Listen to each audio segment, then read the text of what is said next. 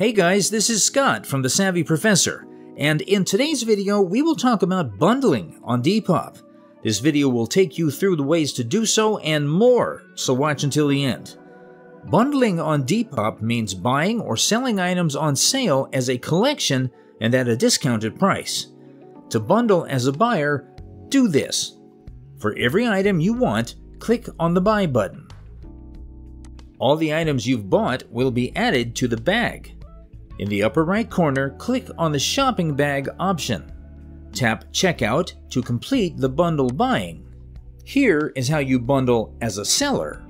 Sign into your Depop account and click on the Home icon at the bottom center of the screen. Find the Bundles option at the bottom of the screen and click on it.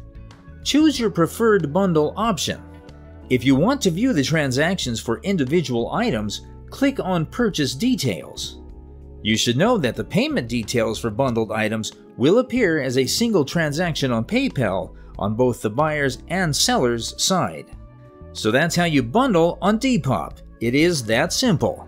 Thanks for watching.